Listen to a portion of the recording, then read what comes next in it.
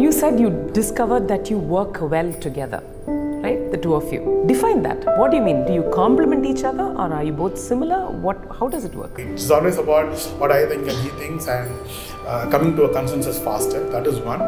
Then giving respect to their strength, meaning the strength, right? I have certain strength and he has certain strength.